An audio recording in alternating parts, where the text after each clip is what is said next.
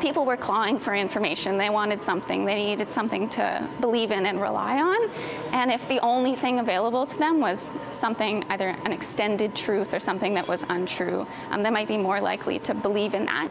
Misinformation is a prevalent issue on social media, especially during the pandemic. Canadian scientists, researchers, and science communicators have come together at the Grande Bibliothèque in Montreal to show their findings on misinformation and how to fight it.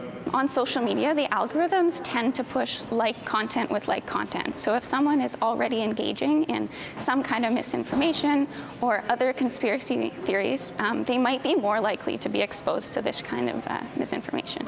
Emma Quinn is a research assistant on a project about the COVID-19 infodemic, a study that looked at 300 posts with hashtags like government lies, hoax, and masks don't work. The study showed how ineffective Instagram's fact-checking tool really is, as the majority contained false information. Of the 300 posts that we looked at in 2020, only one was flagged for misinformation by the following year, and approximately a third of them were removed. Escaping misinformation is not that simple. On top of algorithms, research also showed the use of exploitative targeted ads on social media users. When ivermectin was kind of everywhere, we saw ivermectin being advertised on meta platforms.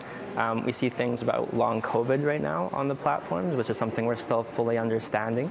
And there's a lot of products that are supposed to kind of treat or help prevent COVID, which there's very little to no efficacy for. According to a recent report released by the Council of Canadian Academies, 2,800 deaths could have been avoided in 2021 if not for the vaccine hesitancy caused by the misinformation surrounding COVID-19. So how can people protect themselves from misinformation online? I would always encourage people to look at their local government websites and kind of get information directly from experts themselves or from your trusted public health officers. A lot of social media platforms do have a fact checker program or third party involved, although as we saw in that study, it's not as effective as one might hope.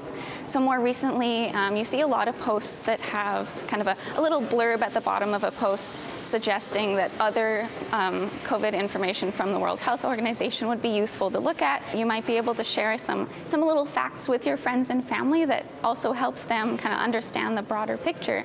And the more you know, the easier it will be to recognize misinformation. In Montreal, Diona Makalinga, City News.